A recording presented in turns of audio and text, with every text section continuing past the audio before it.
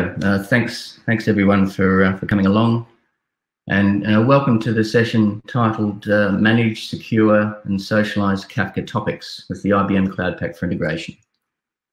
And my name is Peter Jessup. I'm a brand technical specialist, integration specialist with IBM. And what I'm going to be speaking about today is a new set of capabilities within IBM's Cloud Pak for Integration.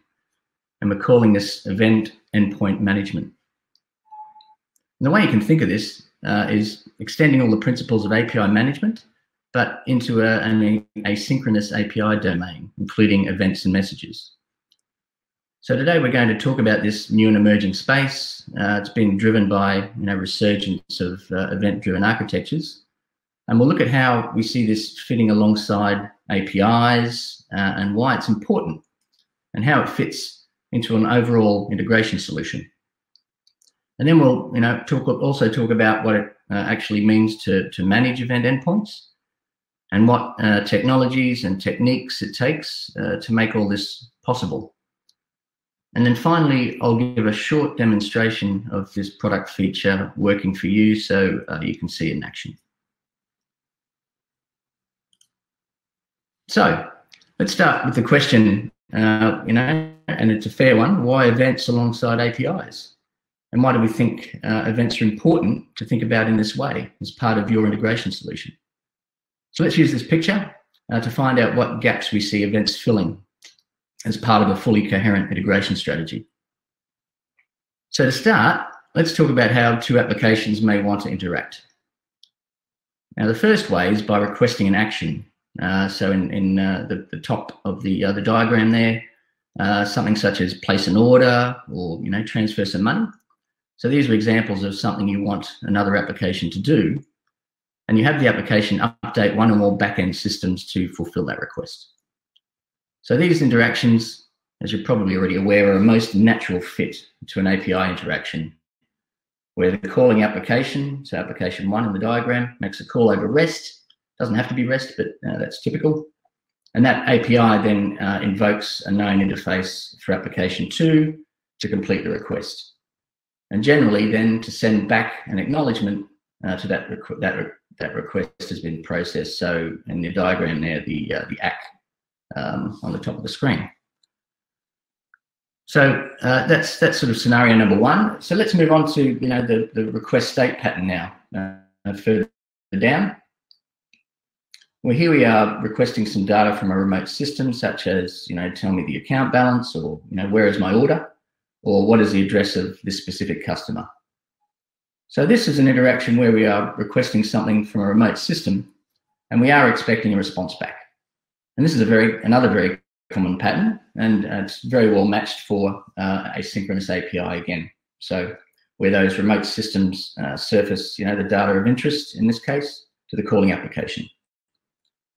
So this again is synchronous action, a lookup of a backend data store, and then that API really returns the account balance or customer details as we've requested to application one.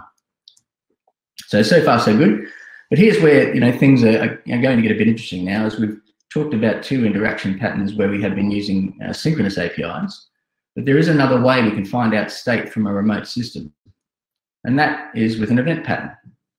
And these are gaining popularity in ever-increasing waves, particularly in situations either where we need to access the data with very low latency, or where we want to access that data much more frequently.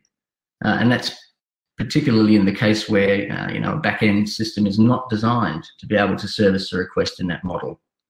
And there are plenty of those out there. So we also may want to make complex queries on that data in various ways.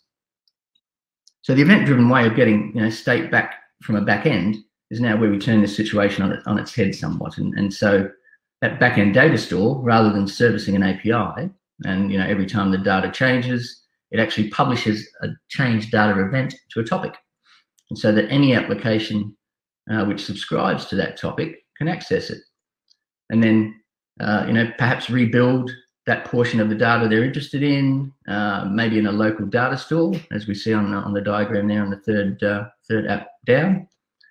And so every time application one wants to look up some data, it can use that kind of read-only cache data store instead of making a remote invocation.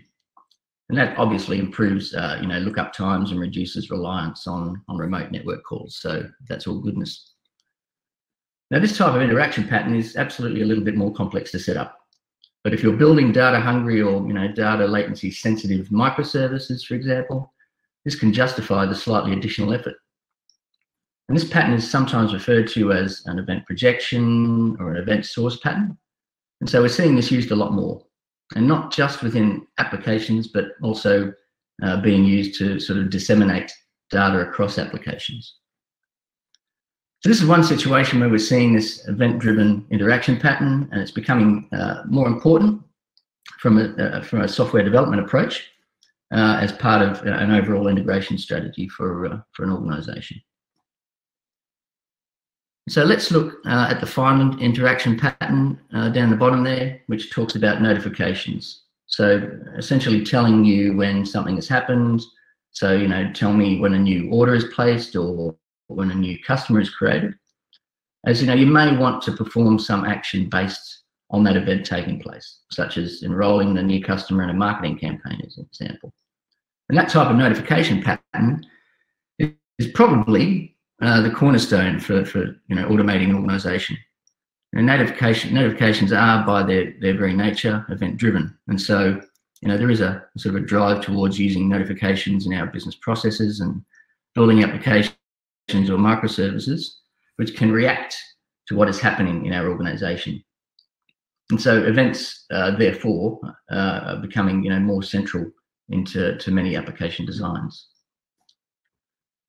So, while we've seen that APIs are very useful for the kinds of integrations we've been looking to do in the past, now the kinds of applications that we're looking to build or we are building can be pretty data heavy and very latency sensitive.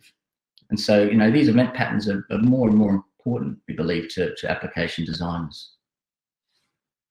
And just before we leave this, one more point to note on the diagram is that, and you might notice, we placed the topics at the boundary of the application in the same place as we placed the API boundaries up top.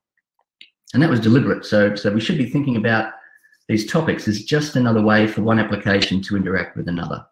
And that pretty much in the same way as, thinking about managing these interfaces in the same way as we manage APIs.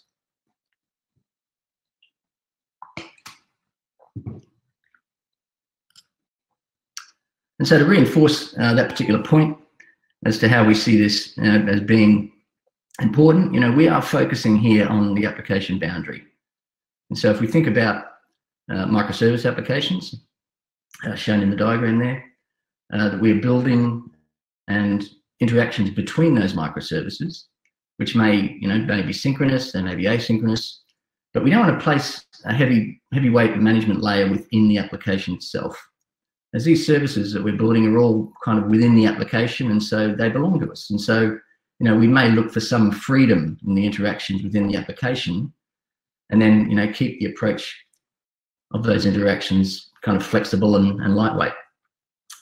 However, where we do look to define a little bit more, formality or rigor is around the way we define interfaces, and that is at the application boundary, because this is how other people, be they application teams or other systems, are going to interact with us. So for a long time now, we've been managing APIs at the boundary of an application, and now we are starting to see events being given sort of equal provenance, if you like, and coming up alongside APIs as more or less first-class citizens. And that's for both existing applications, they're perhaps siloed in some way, and for new applications being developed using new approaches, such as microservice architectures. So I hope we've kind of made a case here for those listening as to why event-driven interfaces are more popular, and to where in an architecture we might need to apply more rigor to managing those interfaces. So now let's just see what this means for what we're doing at the application boundary and what technologies we might be bringing to the table to achieve it. So if we break this down into 4 main areas for whatever event transport we're using, and just to be clear there, being agnostic about the event transport is kind of deliberate. as there are a plethora of different qualities of services and needs for event-based applications, far more than back in the synchronous domain. And so we'll talk about how we describe events, make them discoverable, how we decentralize this or sort of make them accessible in a self-service way, particularly so we're not relying on a central team, which, as you probably know, can sometimes become a bit of a bottleneck for consumption of events. And then finally, how we decouple where the events are coming from as to how they're going to be used. So let's look at that first point. So starting with how we are describing events. Now, if you're familiar with API management, as I'm sure you are, then you'll almost certainly be familiar with OpenAPI, which is kind of a way of knowing and describing, things like the structure of an API, and more informally, how to use it, how to contact the owners of it, for example. We do things like version the API, and absolutely as importantly, how we actually consume it or invoke it. And so we describe that in a way in which it fits in with the whole ecosystem. And that's kind of standardized across different tooling, and that kind of helps you, work across teams with those particular APIs. So the equivalent to that in an asynchronous world is Async API. So it's a sister project to OpenAPI, if you like. It takes more or less the same remit on how to describe these asynchronous interfaces, and from machine specific descriptions such as schemas, for example, all the way up to the human readable descriptions of how to use the event, as I mentioned before, who owns it, and that applies to these event interfaces as well. It is actually a separate project as opposed to just an extension of OpenAPI, and that's probably and more simply because it has more complexities in it, and it does represent everything from lightweight protocols such as MQTT and things like WebSockets, all the way up to something like Kafka or the MQ protocol, for example, which IBM has already contributed to this particular spec. So this more or less forms the foundation of how we describe these interfaces, and also allows that broader ecosystem to work with the interfaces. And that includes things like building out tooling and use cases, and to reuse that specification across different teams. So if you haven't looked at it yet, it's well worth taking a look at that particular project. And now let's look at how we make events discoverable. And we're talking to our customers. We're frequently told that it's that the challenges aren't about connecting to events. As in most cases, that's more or less a trivial technical discussion. It's about actually discovering and finding the events that exist in the first place in your organization. So having a central place for people to go and discover the events is probably the largest single hurdle to overcome in this journey. And in this project, we see events as another first-class set of interfaces, pretty much the same as APIs. So we don't see the need to have a separate portal for events, or even for different kinds of events.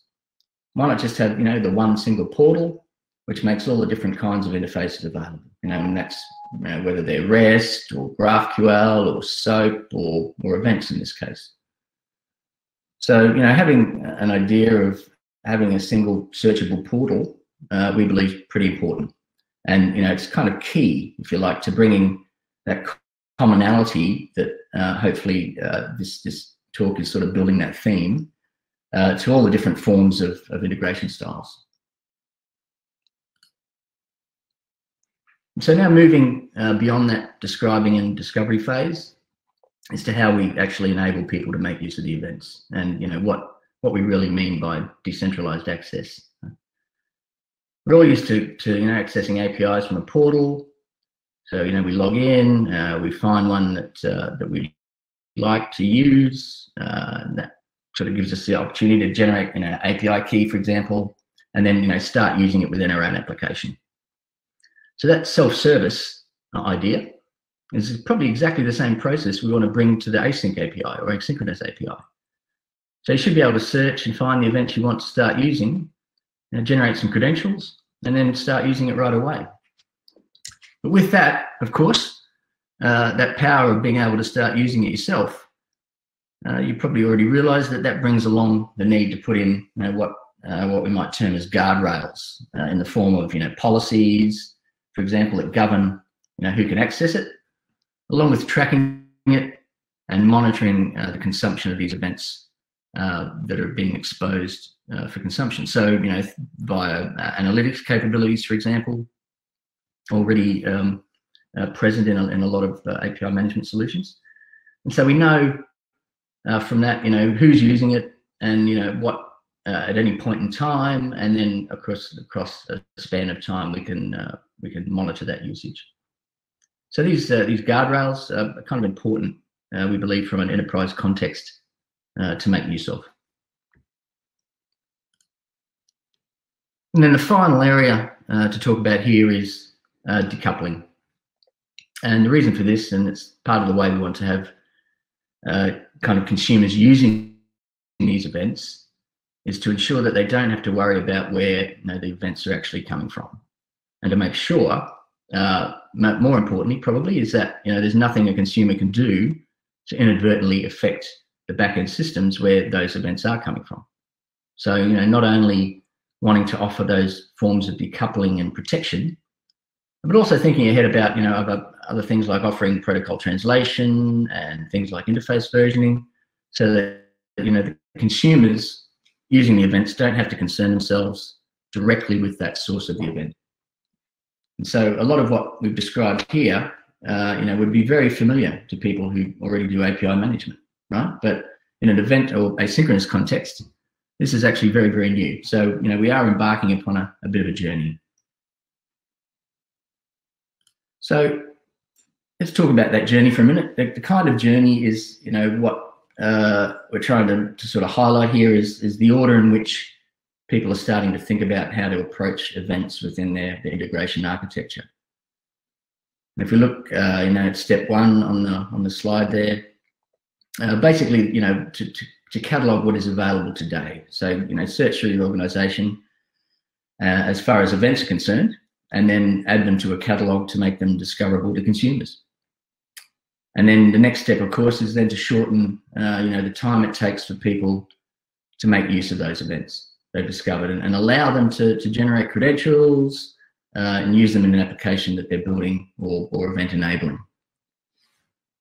And then moving on from that is to think about new applications and how we can expose those application events in exactly the same way to event consumers. And then finally, as a kind of an inevitable extension of this, step 4, as we expose some events to external parties or business partners, third-party consumers, and to sort of drive and fuel, the innovation in an ecosystem of developers. So, and we're seeing some SaaS service providers, already starting to expose interfaces of events and sharing interfaces in this way through things like webhooks and other external-facing protocols. But we believe the asynchronous API will see a lot more innovation come as more native-style async protocols start to be leveraged in exactly the way that we've described.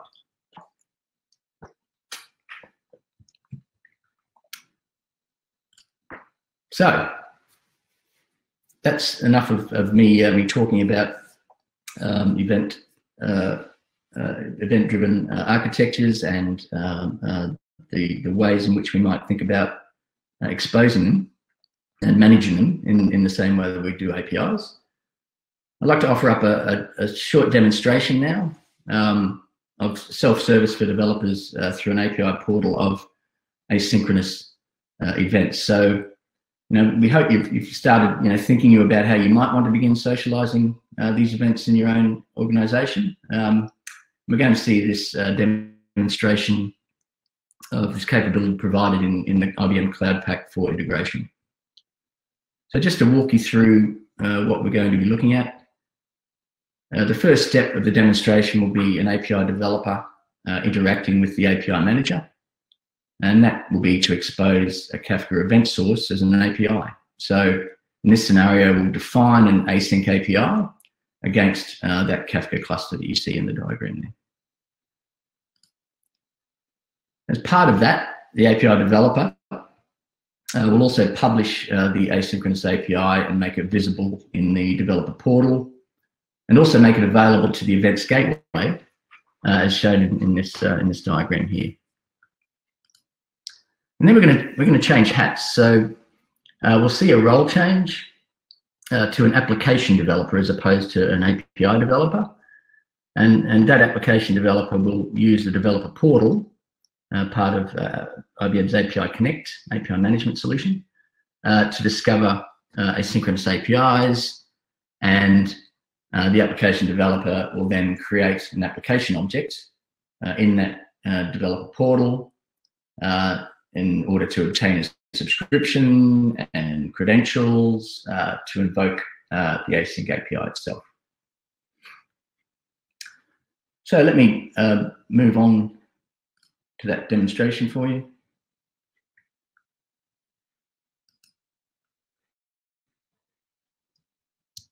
So here we are in the API manager of IBM API Connect, the landing page.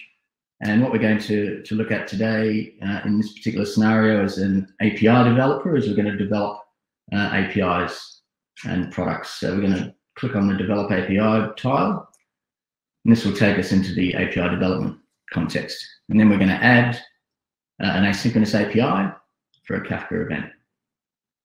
So what we're doing here is filling in the async API specification effectively, but using a form to do that. So we're going to give the async API a title. We'll call it chatbot customer. So we're going to capture chatbot events. So when a chatbot on our website asks for customer details, your name and your contact details, that chatbot's going to fire an event off which we're going to subscribe to. I'm going to put in my summary here, the customer contact details, which is a bit more of a verbose description, and then we have the option down below of putting in a lot more detail. For the purposes of the demonstration, we're just going to copy in that description again into that particular form. Now, here's where we're going to actually define the connection to our Kafka cluster. The first thing we're going to do is put in the Bootstrap server information. Now, I'm connecting to another capability of the IBM Integration Cloud Pak, or Cloud Pak for Integration rather, called IBM Event Streams. It's a fully supported Kafka implementation provided in the Cloud Pak. We're using this out of convenience. It's not necessarily what you need to do. You can use any Kafka here, of course, but for convenience sake, we're going to use IBM Event Streams.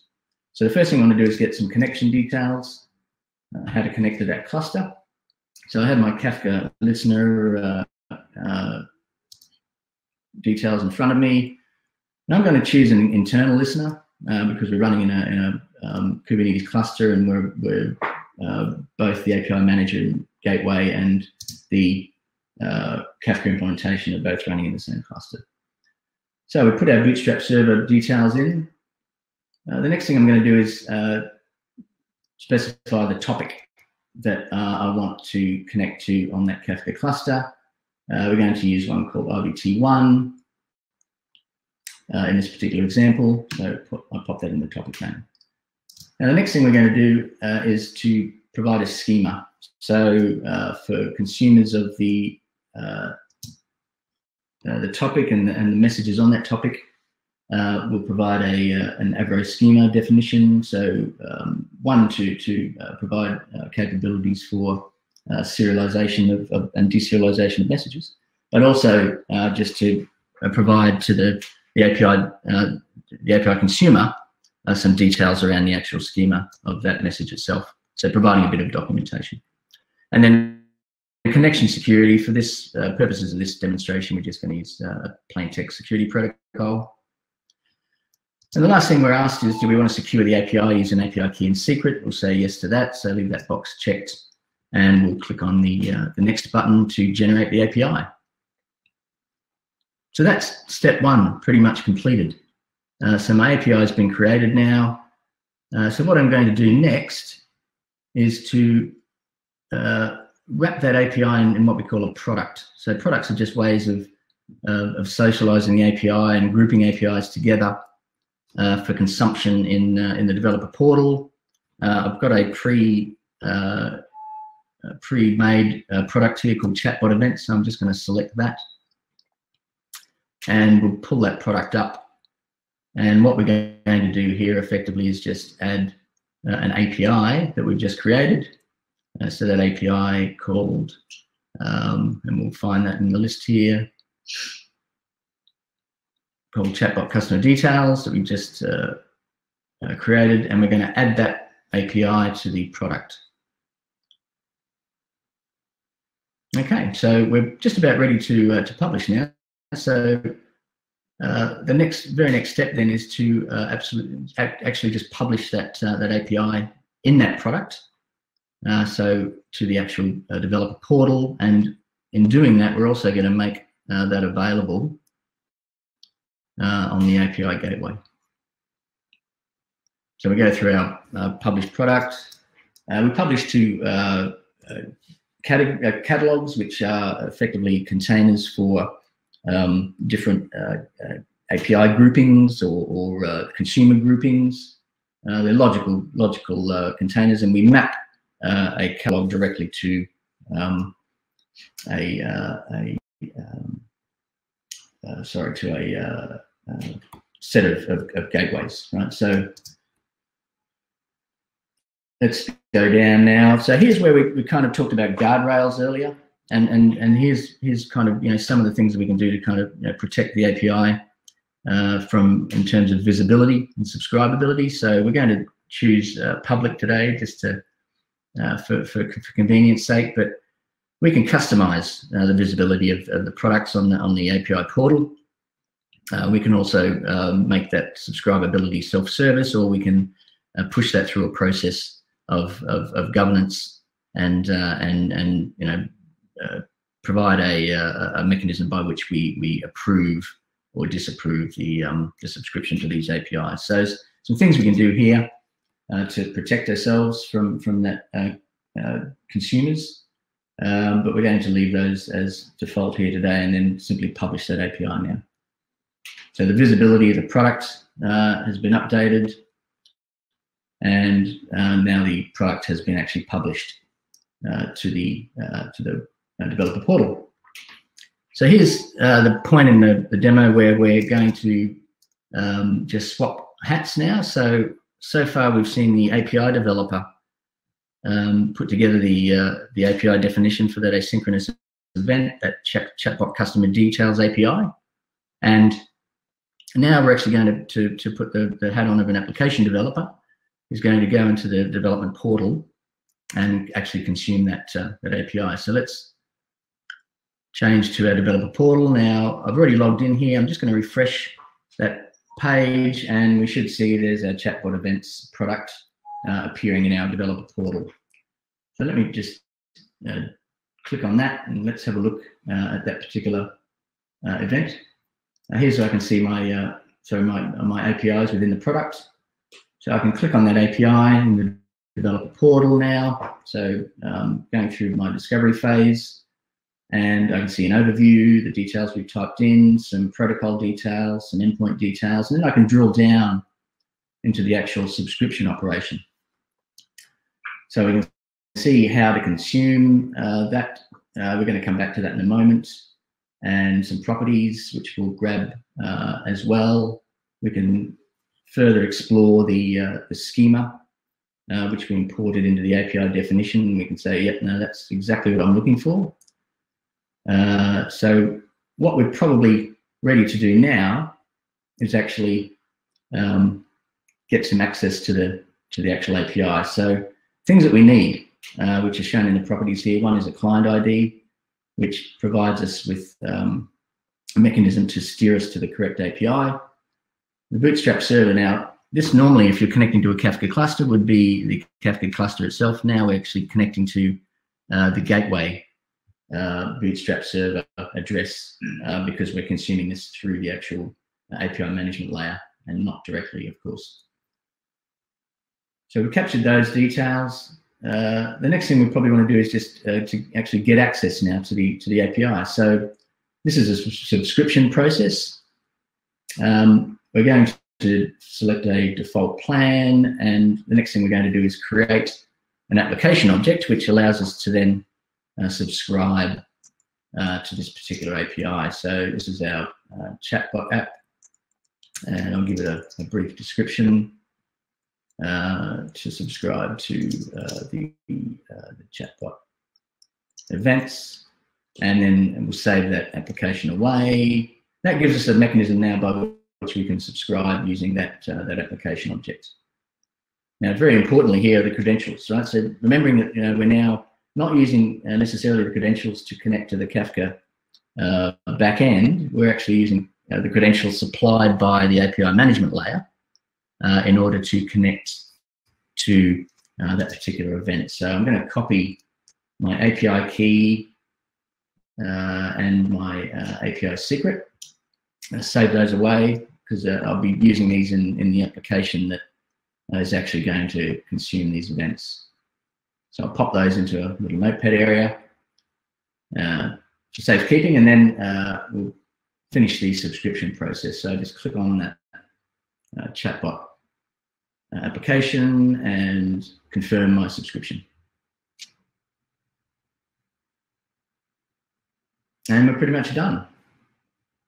So just to recap what we've done there, we've created an application object, created a subscription to that asynchronous API that we created earlier on in the demonstration, and we've now subscribed with credentials that have been supplied for us to consume the application to that particular product and API.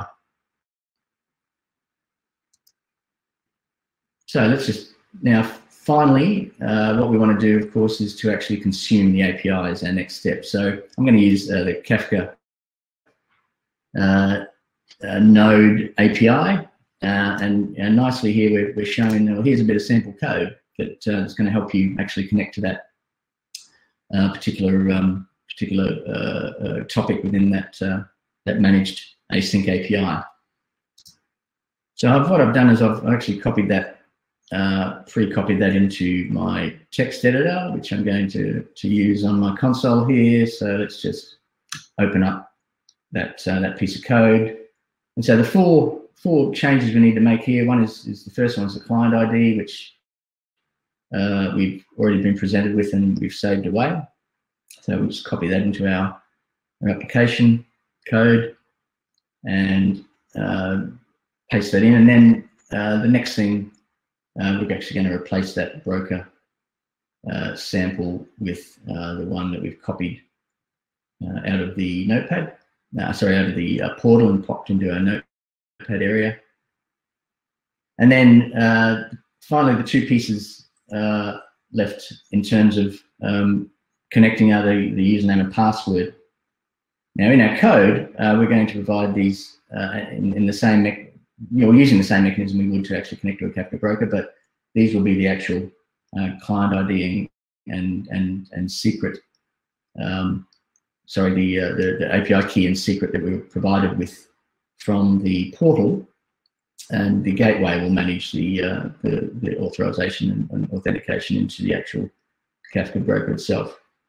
Then the final thing, we don't have any message keys being provided in this topic, so we'll just remove that from the console messages that we'll get when we actually run the client. So the final thing now is just to execute the Kafka consumer, and we'll wait for that connection. There's some confirmation that the consumer group is starting against the Kafka implementation. Now, while we're going to take advantage of the fact that we've got both hats on here, the API developer, as well as what we're doing here now as an application developer and consuming that API, and we can just flick back, do a little sneaky flick back to our Kafka implementation of event streams, and look at our consumer groups.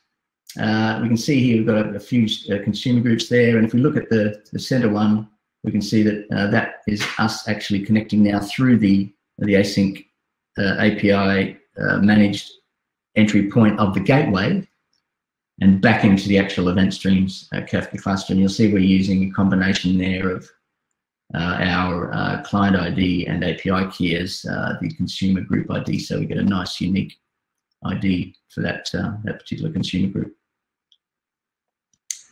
So we're happy that we're connected. Now, the final thing here is just to send a couple of chatbot messages across, and we'll see those as sort of the final confirmation of the test, and there they go. So you know, as an application developer now, I'm kind of happy that, okay, I've got my my subscriptions obviously working, I've tested my code, and I can actually see events coming through. So I can go and have a cup of coffee and put my feet up for 5 minutes. So just as a kind of a recap now on what we actually saw in the demonstration today. So first of all, we logged into the API manager, part of the Cloud Pak for integration API management capability. We created an API, async API. We added that async API to a product and published it onto the gateway. Then we went into the developer portal, found or explored our products, found our product, found the API within that product that we were looking for, and discovered the you know, the suitability for it, and then subscribed to it and actually consumed that that API. So that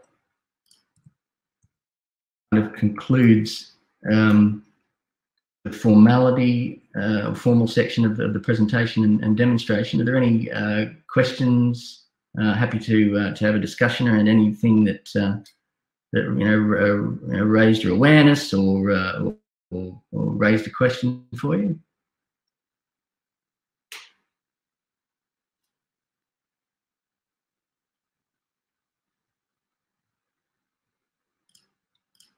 And I'll be here for another 15 or so minutes as well to take those questions should they come up. Hey, Peter, no questions have come in so far. So once again, if you would like to ask a question, please go ahead and put it in the chat and we'll be more than happy to answer it.